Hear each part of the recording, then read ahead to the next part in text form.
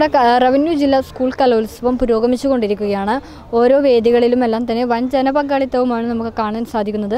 കണ്ണൂർ നഗരത്തിൻ്റെ മധ്യഭാഗത്തുള്ള വിവിധ സ്ഥലങ്ങളിലാണ് നമുക്ക് ഓരോ വേദികളും സജ്ജീകരിച്ചിരിക്കുന്നത്. അതുകൊണ്ട് തന്നെ ഇത്തരത്തിലുള്ള ഓരോ വേദികളും നേരിടുന്ന പ്രധാന പ്രശ്നം എന്ന് പറയുന്നത് പ്ലാസ്റ്റിക് ഉൾപ്പെടെയുള്ള മാലിന്യങ്ങളും ചെറിയ പാക്കറ്റുകളുമെല്ലാം വലിച്ചെറിയുന്ന ഒരു പ്രവണത നമുക്ക് പല സ്ഥലങ്ങളിലും കാണാൻ സാധിക്കും.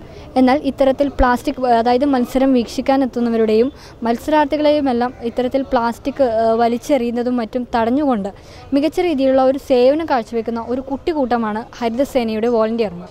ഓരോ വേദികളും നഗരത്തിൻ്റെ വിവിധ ഭാഗങ്ങളിലുള്ള എല്ലാ വേദികളിലും തന്നെ ഇവരുടെ മികച്ച സേവനം തന്നെയാണ് ലഭിക്കുന്നത്.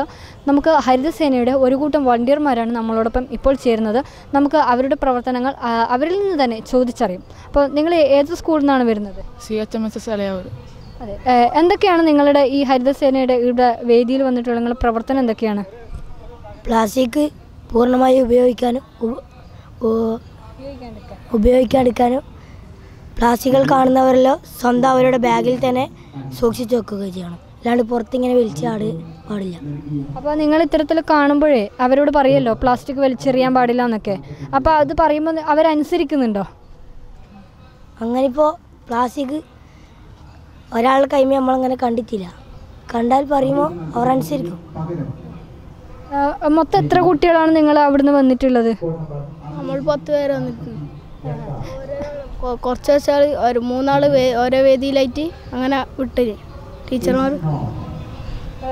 പിന്നെ നിങ്ങൾ സ്കൂളിൽ വേറെ ഏതെങ്കിലും ചിത്രത്തിൽ ഹരിതസേനയുടെ പ്രവർത്തനത്തിൻ്റെ ഭാഗമായിട്ട് വേറെ എവിടെയെങ്കിലും പോയിട്ടുണ്ടോ നിങ്ങൾ?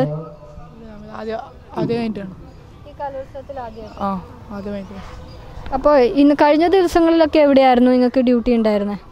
നമുക്ക് ഡ്യൂട്ടി ഉണ്ടായിട്ടില്ല. അപ്പോൾ പൊതുവെ എല്ലാവരും പറഞ്ഞാൽ അനുസരിക്കുന്നുണ്ടെന്നാണോ നിങ്ങൾ പറയുന്നത്? ഇപ്പം ആരെയും കൈമിൽ പ്ലാസ്റ്റിക് കണ്ടിട്ടില്ല, കണ്ടാൽ തന്നെ പറയൂ. ഇത്തരത്തിൽ മികച്ച രീതിയിലുള്ള പ്രവർത്തനം തന്നെയാണ് ഈ വോളണ്ടിയർമാർ ഓരോ വേദികളിലും കാഴ്ചവെക്കുന്നത്. ഭാവിയിലും ഇവരുടെ സേവനങ്ങൾ മികച്ച രീതിയിൽ തന്നെ നമുക്ക് ഉപയോഗപ്പെടുത്താനാവുന്നുവെന്ന് തന്നെ പ്രതീക്ഷിക്കാം. അത്തരത്തിൽ മികച്ച സേവനം തന്നെയാണ് ഓരോ ഹരിതസേന വോളണ്ടിയർമാരും കലോത്സവത്തിൻ്റെ ഓരോ വേദികളിലും പ്രവർത്തിച്ചു കൊണ്ടിരിക്കുന്നത്. കലോത്സവ വേദിയിൽ നിന്ന് ക്യാമറാമാൻ യദു കണ്ണപുരത്തിനൊപ്പം നീതു.